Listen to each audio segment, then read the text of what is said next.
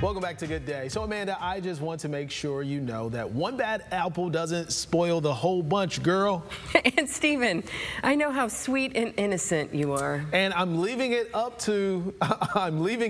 up to you to explain these song references, what they're about. Okay, so we're talking about one of the most iconic entertainers to hit the stage, and he's coming to the Stranahan Theater June 21st.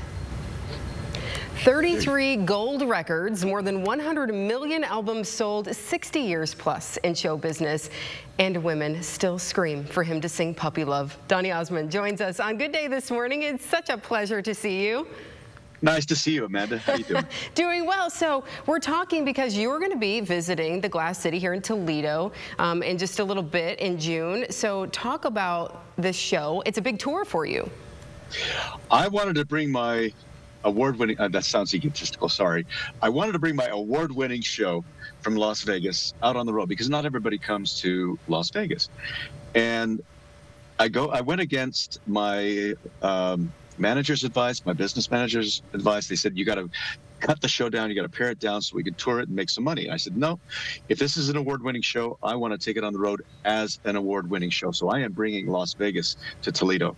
Holy cow. That's it. I can imagine all of the, razzle dazzle that goes along with this. How many semi trucks are you bringing through town that day? I have no idea. I don't even want to know. Just bring the show. And it's, as you mentioned, an award-winning show, and folks would love to have seen you in Vegas. So it's wonderful that you're able to take this tour to the people and be able to see you perform. Talk a little bit about what fans will experience when they come and see it.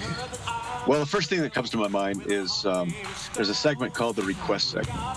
I've wanted to do this for years, but it's quite unique and kind of scary in a way because it's all improv. But I put all 65 of my albums on the huge screen behind me, and the audience can pick any song from any album, and we do it just like that. So what's fun for us is the show changes every night based upon what the audience wants to hear. Okay, you said 65 albums, right? Yeah. That's a lot of music. That's a lot of music. How do you remember all these songs? Sometimes I don't. The other night, somebody asked for, and I think she was trying to stump me, but she asked for this one deep album cut. I think it was on my first album. Amanda, I don't even remember recording it, right? I said, I don't remember the words. And she said, I've got the words on my phone, so I sang it from the phone. Improv. It was quite funny. It's totally improv. There you go, thinking quick on your feet. Because they just throw song after song, and we just do them, whatever they ask for, we do it. Wow. So you have other thing. Go ahead. The other thing that I love doing in the show is I love seeing the reactions on some of the faces when I start singing "Let's Get Down to Business," song from Mulan.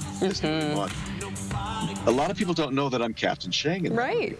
So when my dancers and I start doing the dancing, and we actually use the Disney film in the theater, we turned the theater into a Mulan experience. That's kind of a cool moment as well. The other moment that's become a fan favorite is the rap that I do. It's a 10-minute rap, and very, very fast, but it covers everything I've done in 6 decades of show business. And you actually see on the screens what I'm rapping about. It's pretty cool. You can literally do it all. You're rapping for 10 minutes? Well, I can't sing opera like Marie can, but that's... she's got that, right? She's got that. And beautiful in her own right. So this is going to be a great show for people to come out. And I think, as you mentioned, Mulan, for instance, I've got a 6-year-old at home. We also are fans of the Masked Singer program as well. I was the first. Peacock. Yeah, I was the first Masked Singer. It's the Peacock. That's right. So families can come out because they're gonna. Oh, yeah, I know that guy. A lady told me this the other day after the show, and it really put the whole thing into perspective. She said, I not only saw your whole life flash before my eyes, I saw my own life flash before my eyes because I lived all those experiences with you, and some that I totally forgot about.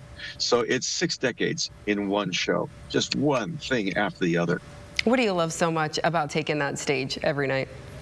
It's the people. I mean, it's the synergy. You could show up to the theater dead tired, but when that curtain goes up and the music starts and the lights hit you and you feel that energy from the audience, it's euphoric.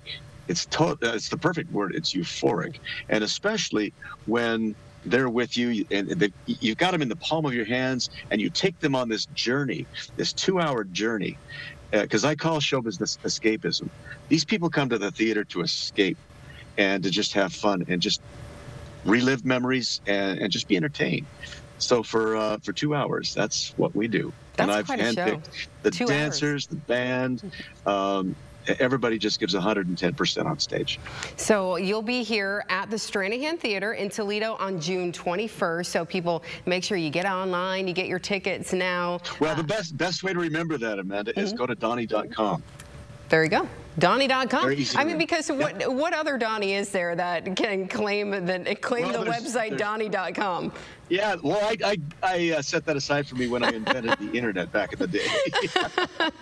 Well, we can't wait to have you here in the Glass City, and we hope you truly enjoy your stay while you're here. Thanks, Amanda. Appreciate it. Yes, pleasure speaking with you today.